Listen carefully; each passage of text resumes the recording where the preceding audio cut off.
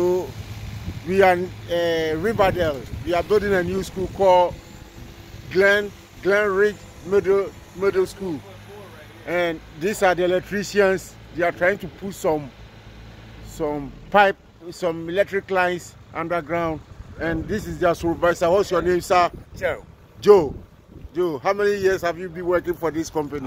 For Action, over 15 years. Over 15 years. Yep. This Joe, he's the superintendent for the electricians. Action Electric. Action Electric. His company is called Action Electric. In America, there's a lot of jobs to do. I'm lying. American leaders, they know how to create jobs. They know. African leaders, they are fucked up. They don't know how to create jobs.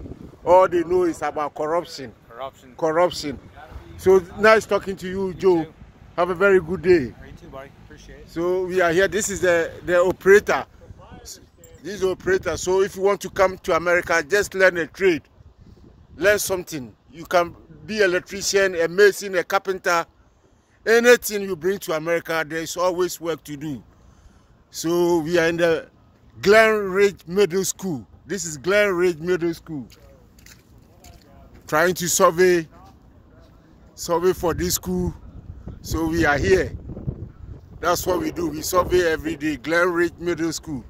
And even before they build a school, they make sure they conserve their birds. You know, these are called Canadian geese.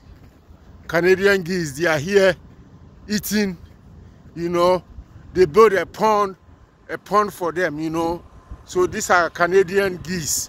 They are all here eating. You know, swimming. Some of them swimming right there. So they are here. These are the geese. They are chilling over here in the pond.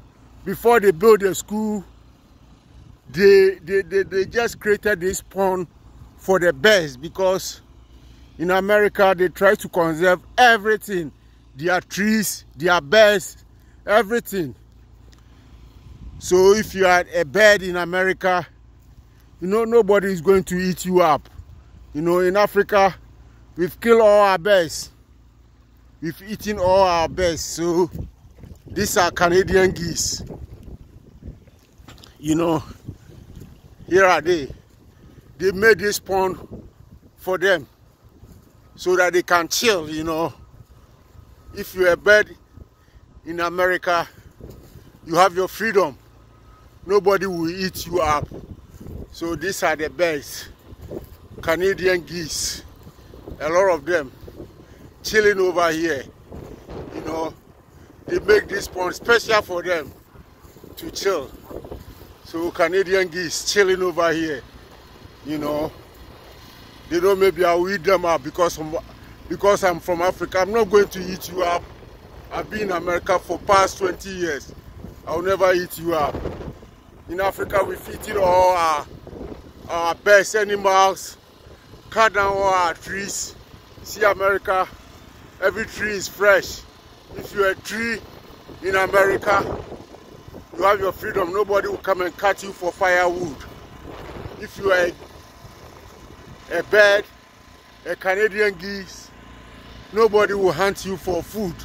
You know, look at how they are chilling in the pool. You know, look at them. They are all chilling. If it's in Africa, they eat them all up.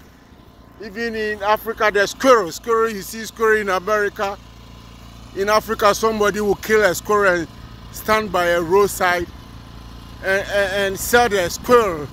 You know, so this is the pond, special made pond for the Canadian geese, just for animals. You know, so America, when you are here, there is freedom. Animals are free, trees are free, human beings are free. You know, there's freedom in America. So I guess I have to go back to work. I will talk to you later. Have a good day.